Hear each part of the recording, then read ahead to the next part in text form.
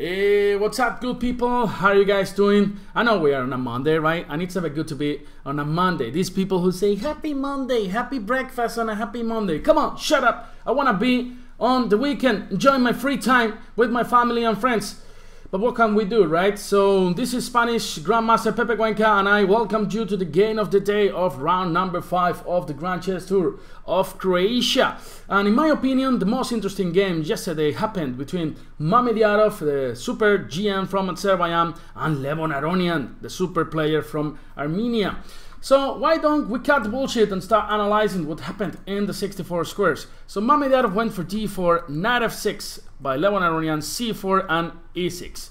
Of course, Aronian probably is intending to go for the Nimzo India after knight c3, and this is actually what happened in the game. You cannot avoid the Nimzo by playing knight f3 or g3, intending to go for the Catalan, but in the game Mamedyarov goes for knight c3, bishop b4, and we are in the Nimzo India. Here there are different alternatives. For the white player, you can play e3, intend to go knight g2 e2, and then kick this bishop from b4 by playing a3. You can try to play queen c2, as Jan Gustafsson recommends in his amazing video series on Chess24. You can play f3. This is an extremely sharp line. And as happened in the game, knight f3. Of course, this is one of the most natural moves in the position, just developing a minor piece. And here, of course, there are different alternatives, but Aronian plays d5, transposing to what we know or what we call the Ragozin defense, right? A very solid defense as well. And here again, many possibilities for white player. You can play bishop g5, you can play c takes d5, e3, queen b3, or as happened in the game, queen a4 check, forcing black to go knight c6, since this bishop on b4 is hanging. And you could say that this queen on a4 is not very well placed, and this is actually true in this type of positions, but also the knight on c6 is not in his best square, right? Normally in these positions, black wants to reinforce the center by playing c6, and this knight would be better placed on d7. So that's why one for another, right? So after knight c6, there are two main moves here. One is e3, intending to go bishop d2 later, rook d1 and queen c2, and the other one is bishop g5, and this is what Mamedyarov played in the game. Again, two options, or two main options here in this position. One is h6 and the other one is d takes c4, and this is what Aronian played. And here in the game, Mamedyarov went for a3, forcing black to take on c3. But also e3 is really interesting. You're actually intending to recapture the pawn on c4. If black does nothing, white would be better, because you will have a really nice center. But after e3, black plays bishop d7, and it turns out it's not that easy to recapture the c4 pawn, right? Because if you take Carlitos now, what would you play here with the black pieces? If you don't see, you can pause the video and then try to figure out what do you play here with the black pieces. So the move is knight takes d4, boom, since queen takes b4 doesn't work because of knight c2, you know, triple fork, and then this queen is going to be extremely tasty, and black's going to take it, and black's going to win the game. So that's why after e3, bishop d7, it's not that easy to take that pawn. Of course, there are other moves, but after d takes e4, white played a3, forcing black to take on c3. Why black is forced to take on c3? Because if you go back to d6, you can just take this guy on c4, and now white's better because you have a really nice center. You intend to go e4. Position is really good, still playable. But alright, a3, bishop takes c3, b takes e3, and again, white has the bishop pair, so you should do something with the black pieces, because if you lose this pawn on c4, again, white would be much better in this position. So basically, there's only one good move here, and this is queen d5, now protecting c4, and it's not that easy to get this pawn back.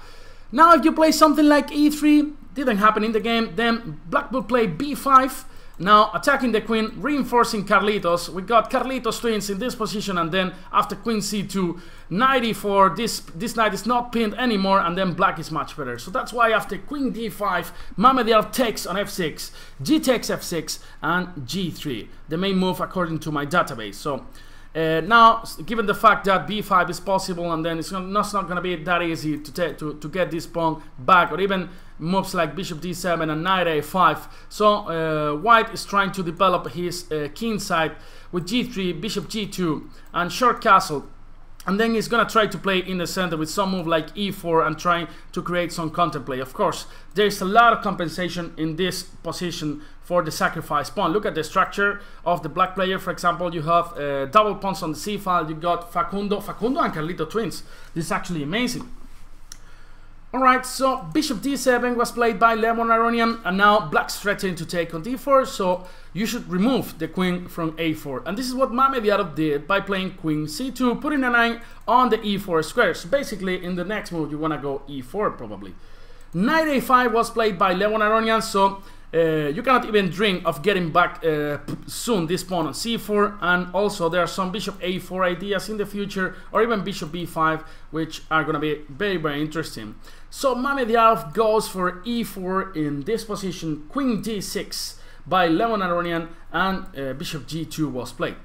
And here the Armenian player went for knight b3, attacking this rook on a1, and here at this point is where Mamedyarov plays a move that is not really accurate. So here you have three options, right? You got rook a2, which looks like a little bit passive. You got rook b1 and rook d1. Probably the best move was rook to b1, and Mamedyarov went for rook d1. We're going to try to explain why.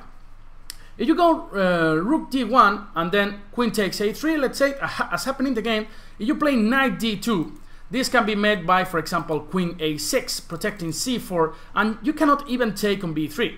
And the reason if after knight takes b3, c takes b3, queen takes b3, there is this move, bishop a4. And given the fact that the rook is on d1, white is in trouble.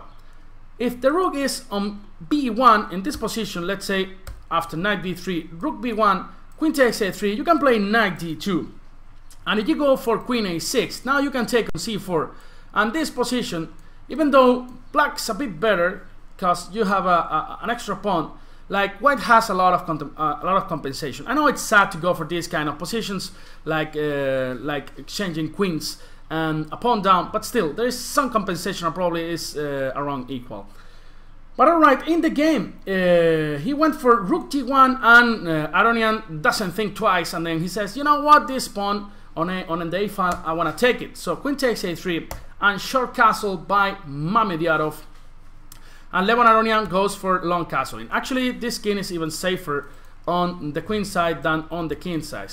See, if you go short castle, there could be some e5 ideas later, and then you could try to create some attack against the black king here on the king side, and then there will be a lot of compensation. But after long castle, it's gonna be really tough to create any kind of attack against this king. You got this bishop e5 ideas followed by a6 or even c6, as happened in the game.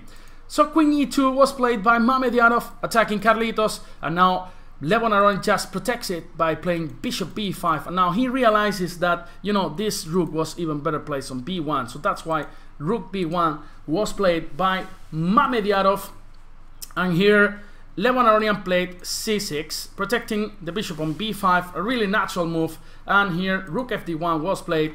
And Lemon Aronian says, you know what, I got everything here. I got a nice position, I got a nice blockade on the king side, got 2 extra pawns, so let's start pushing our a pawn, right? So that's why he goes for a5 in this position. And then actually Mamedyarov has to create something, otherwise he's gonna be in real trouble in few moves. He goes for knight d4, which looks very natural, because after knight takes e2, let's say queen takes e2, it's gonna be extremely tough to push this pawn without the knight on b3.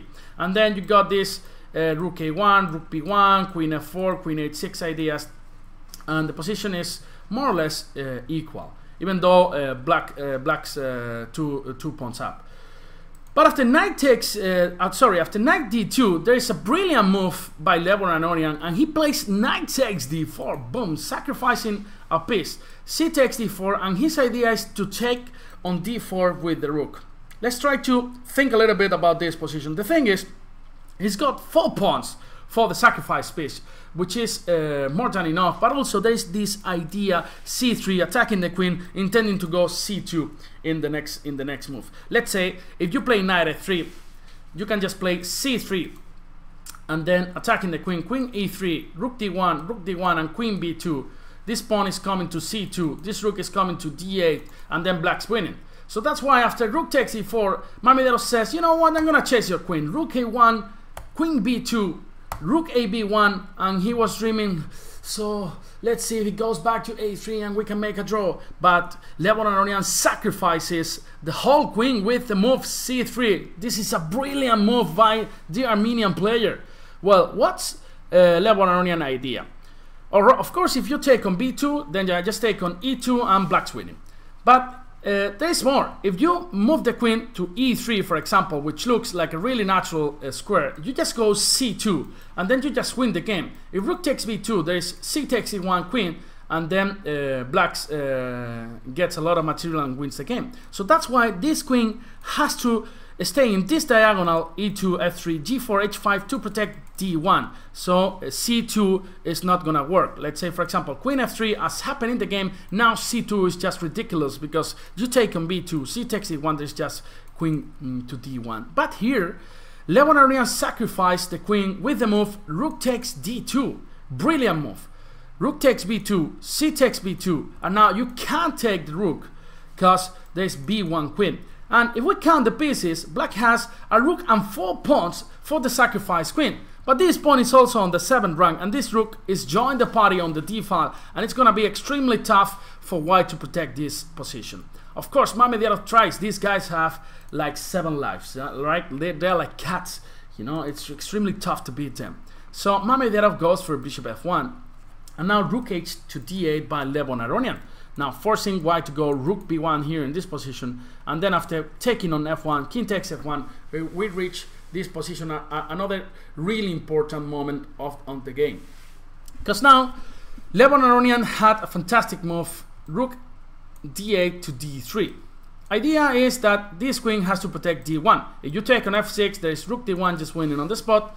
So this queen has to go, let's say, to h5, and then after a4, let's say king g2, because you cannot take on f7 again because of rook d1, a3. Now queen f7, you just win the game with rook d1, because if you take on e6 after king b8, there are no more checks in 2 moves. And then if you go, let's say, queen f8, king c7, queen e7, there's rook d7, and black wins the game.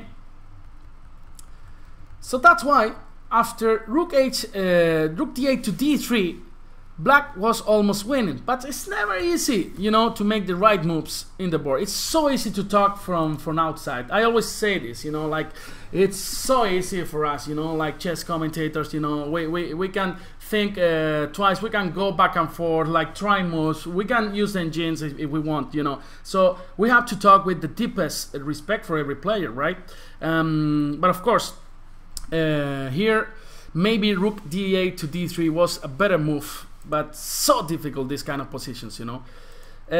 King takes f1, Levon Aronian goes for rook c2, a really natural move, right? Intended to go rook c1, just winning the game on the spot, and also bringing the other rook to the 7th rank. So rook c2, king g2, now avoiding rook c1 because of there is rook takes b2, rook d to d2, queen f6 and a4. And again, I ask you, what is black threatening in this position? Let's say if you play queen f7 here, how do you win the game with the black pieces? Of course, there is rook f2, boom, queen takes f2, rook takes f2, king takes f2, and a3. And after a2, black just wins. So that's why after a4, now white plays king h3. So after rook f2, now there's another important moment, and this is where Mamedyarov makes another mistake. Here the best move was queen e7, threatening different kinds of perpetuals. For example, queen e8, queen e7, the queen comes to b4 in case of king b6. And here, for example, if b5, there is this brilliant move, queen a7, intending to give perpetual on a8, on a7, and also this idea with e5 to lock this king on the queen side, and then this was almost a draw. But after rook f2, Mamedyarov decides to go for queen h8, king c7, and queen d4. And now Levon Aronian had another fantastic move in order to go to fight for an advantage here. He went for the move f6, trusting in Facundo. I know it's natural to believe in Facundo. You know, Facundo has solved all the chess problems in the history of the human being. Like there are only 2 cases where Facundo didn't solve the problem. This is the first one, this is the second one, and the first one corresponds to the Paleolithical period. Paleolithical? Yeah, Paleolithical, right? And we were nomads at that time, right? We were looking for food in different locations and areas, you know. And like chess players, right? Like chess players, we sometimes are people from the Paleolithical period. Looking for chess tournaments everywhere in the world, like nerds, you know. Where's this tournament with more money? I want to go there. There's a 4-star hotel with a nice beach. I want to go to that tournament. All right, and it's really important to have a table tennis in the hotels, right? For chess players, I think it's a sport we have more played in chess, right? Normally with chess players we love table tennis, at least in Spain, right? All right, what am I talking about? I'm talking so much bullshit today. All right, so f6, and the best move here was b5, because now after queen a7, king d6, this king escapes. If you go queen ba, probably king c5, and then this king hides with these pawns. And if you go queen d4, you can run via e7. So, and after b5, if you go e5 in order to go queen a7 and queen a8 perpetual, you go king b7. And now after queen d7, king b6, again this king escapes. So that's why after queen d4, b5 was the best move, but Aronian plays f6 with a really nasty idea of going h5 and checkmate. But this allows queen a4, and now if you go h5, this didn't happen in the game, then white would have gone queen a5. And now it's really important to play b6 here, otherwise you go king d6, there is rook d1, suddenly this rook comes to the action, and then you can't protect the d2 square with the rook, right, since this queen is on a5. So that's why after king c7, b6 was mandatory here in this position, queen a7, king d6, and this looks like a draw according to the engines. This is just incredibly difficult to play. King e5, and then who knows what happened, queen c7, 0-0-0 according to the engines, but really crazy. So I understand Aronian here and wanna go for this, and then he took on h2, king g4, h5, king f4, and then he goes for the perpetual, sorry, because there's actually nothing more for black in this position. So Aronian played a fantastic game with a fantastic knight takes d4, with a fantastic queen sacrifice, but chess is so difficult, you know, that he didn't play one good move at some point, and then suddenly Mamedyarov was in the game and he managed to fight for the draw. So it's been a pleasure to analyze the game for you guys. Hope to see you in the next video from today's game that you guys know it starts at 4:30 Central European time. And yes, be good and don't drive if you drink. Bye bye. See you. Bye bye.